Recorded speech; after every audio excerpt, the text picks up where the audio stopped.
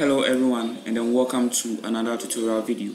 Okay, so in our previous video we took time to take a look at how we could solve decimal places and standard form significant figures with our calculator. Okay, so in this video we'll be treating number bases, okay, and then indices. Okay, so we'll be treating number bases and indices. Right, so in case you are new to this channel, I will urge you to subscribe so that you don't miss out on future videos, because these videos are very important and they will help you get the required grade, okay, for your WASSCE examination, okay, for your upcoming WASSCE examination. In case you are an old member of this channel, I'll say thank you for subscribing, and then let's dive right into this video. Now, so for this question, note that these are all WASSCE based questions, okay? They are all WASSCE based questions. Okay, so let's proceed. So we have to simplify this question, okay? We have to simplify this question. This is a number based question, so we have to put the calculator in what? Number based mode, okay? So to do that, click on mode and then click on 4, okay? 4 is for what? Number base, okay? Click on 4. So now you could notice that this is what?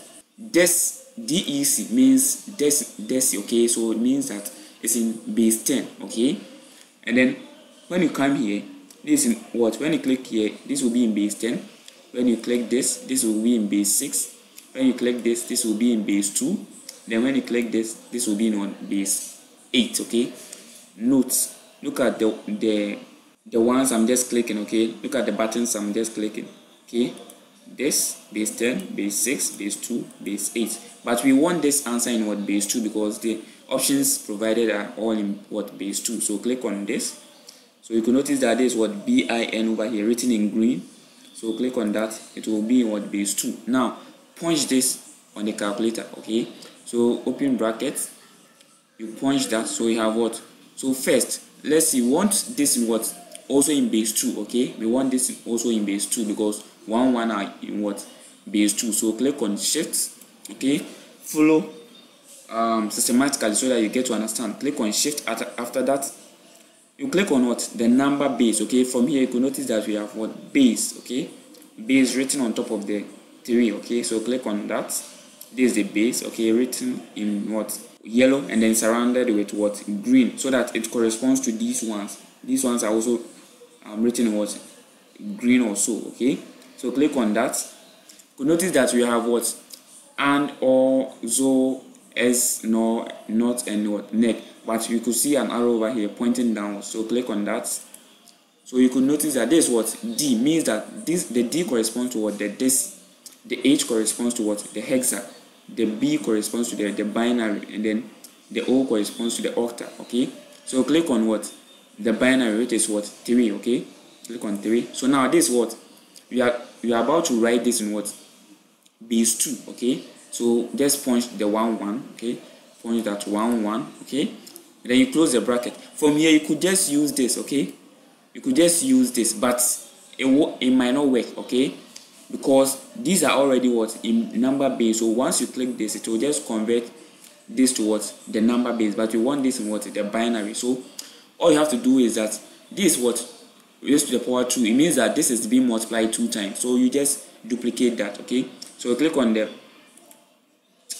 times sign, and then you just repeat this, okay? So you open the bracket, you click on shift, you click on the 3, okay? That's for the number base. Click on 3. This arrow, you click downwards, and then you choose 3, okay? That's the binary. Choose 3, and then you punch the same thing again, because this is 2 times, okay? So we have what? 1, and then you close the bracket. This is very simple. Once you go through the procedure, okay, it's very simple. After punching this, all you have to do is just click on the equal to sign. So after clicking on the equal to sign, you can notice that you arrive at the correct answer, okay? So now the correct answer is what? Ignore this portion, okay? Ignore this portion, okay? Where you don't have the 0 beginning from the beginning, okay? Where you don't have 0 from the beginning. So you ignore all this portion and then start from here, okay? So we have what? 1001, okay? 1001. So the answer is what? B, okay? Answer is B. B is what? 1001. So the answer is B. The answer is not A. The person who chose A is unfortunately wrong, okay? So the answer is B. Okay, so let's proceed. Let's proceed from there. Now, so we are done with what? A number-based problem. So once you come across any number-based problem, you can just use this approach to arrive at the correct answer, okay? Right, so let's look at indices. Let's look at indices-based problems, okay? Right, so let's clear everything. Or for indices, all you have to do is just point the question on the calculator and then it will just provide you with the answer, okay? It's just simple, straightforward. There's no need to solve this, okay? Again, there is no need to put pen on paper to solve this, okay? You'll be just wasting your time because you don't have much time during the examination, okay? That's why I'm taking time to make these videos for you, okay? Right, so just point this on your calculator and then the answer will be just provided to you, okay? The answer will just pop up, okay? So 2, and then you have what? Exponent. So click on the exponent. You have what? Root, okay? Click on root. And then you have what? 2x plus 1. So you have 2. So to punch x, you click on alpha, and then you click on x, okay? Then you have what? Plus 1, okay? After that, you click on this, and then you click on that again so that you'll be on the same level with the 2, okay? Because the 32 is on the same level with the 2. So then you punch what? The equal to sign. So you punch the equal to sign, click on alpha, and then you click on this, okay? This is where you have the equal to sign. So you click on that, and then you punch what? 32, okay? After punching this, all you have to do is just click on shift, solve, and after that you click on the equal to sign. It will just give you the correct answer, okay? So from here you could notice that the correct answer is what? 12, okay?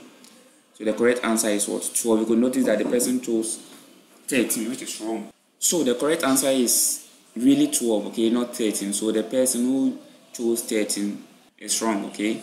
Right, so let's proceed from there.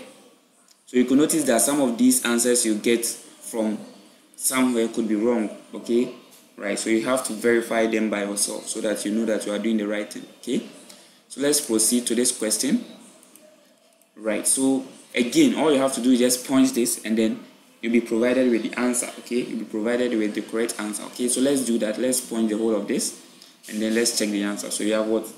16, okay, times 2, okay? You have 2, and then you have exponent what? Open brackets, and you have x plus 1, okay? So you have alpha x, okay, plus 1, okay? And then you close the bracket, you click on that, okay, so that it will be on the same level, okay? You have equal to sign over here, so you click on alpha, you click on the equal to sign, and then you punch what? 4, and then you have what? Exponent x, so you punch this exponent, and then you click on alpha, click on x, okay, and then you click on this so that it will be on the same level. Multiply by what? 8, okay? So we have 8, okay, and then you have exponent, okay? So you click on exponent, open the bracket, we have what? 1 minus what? X, okay? 1 minus x. So you can notice that we've been able to punch the whole of what? The expression on the calculator. Make sure that the most important thing is that you have to make sure that you've punched the correct expression on the calculator, okay? Right. So after that, you click on the shift, you click on the calc, and then you click on the equal to sign. You will get the right answer, okay? It will give you the right answer. So the correct answer is what? -1, okay? So the answer is what? -1. You see how simple this is, okay? If you haven't come across this channel, you might not even know what or how to go about solving these questions, okay? Right. Okay, so let's proceed. Let's solve this question, okay? Let's solve this question, okay? Now, so we have to solve this question, okay? So we have what? 0.064, so 0.064, and then you close the bracket, exponent what? -1 on what? 5. Is it 5?